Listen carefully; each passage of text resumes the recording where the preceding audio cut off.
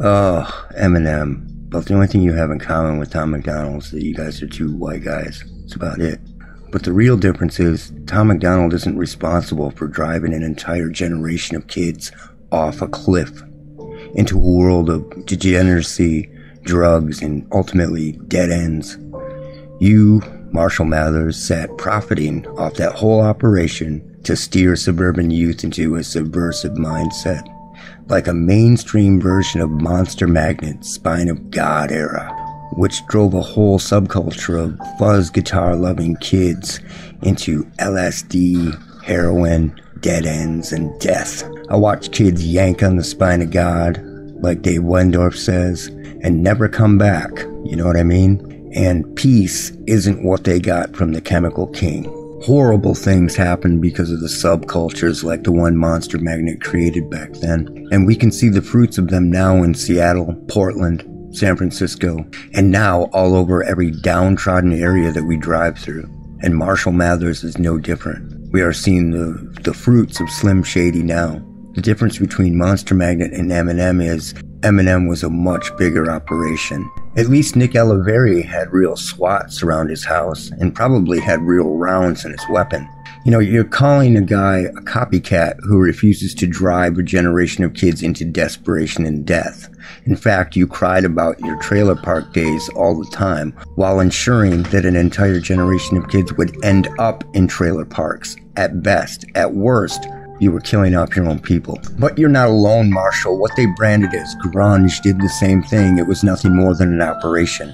The use of this downer music during the mass assault of mass weaponized ELF mixed with pop culture weapons like Pulp Fiction created an entire generation of stoners, junkies, and freaks who felt like shit all the time and didn't know why, and believed that they could be an anti-hero artist with little heroin. And then they soon found out that Lane Staley's lyrics like, I don't go broke and I do it a lot, and I bet you can do it like me and it ain't so bad, weren't true. It didn't work for them. And most of those kids are dead now, just like Lane Staley. And it didn't matter what the intended message was by these people making these records. A generation of 14 to 22-year-olds are going to take the message differently, and they did. In fact, this happened just today. Swear to God, I was driving down the road in Metro Detroit when I saw this dude walking along the side of the road. Tired looking, no car, and probably due to numerous DUIs and no driver's license, he looked old, like a real weathered 36, still sporting his Eminem-style clothes and probably heading to the party store for a pint of cheap gin and a bottle of juice at 3 p.m. You know, kid looks over and blurts out, "That's the real Slim Shady," and we both started laughing.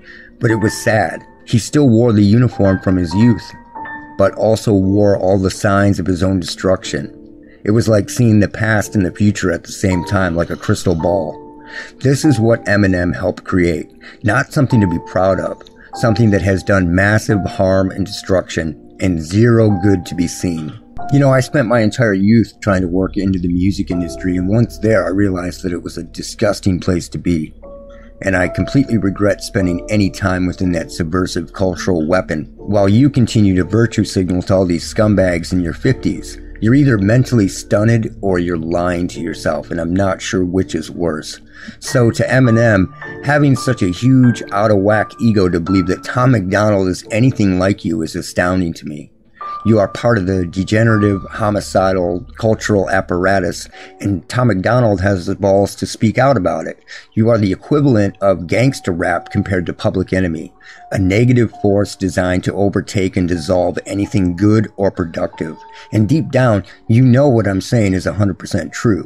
Sadly, you have zero awareness of what is happening in the streets today, in the minds of the masses. You are parroting the government narrative while believing in your head that you're rebelling.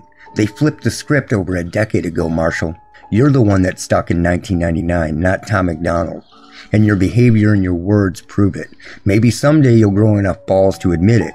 But I don't predict that. You'll sit in your gated house like the rest of them, growing more and more out of touch by the day. And in the meantime, Tom Macdonald will end up with something that he can actually be proud of.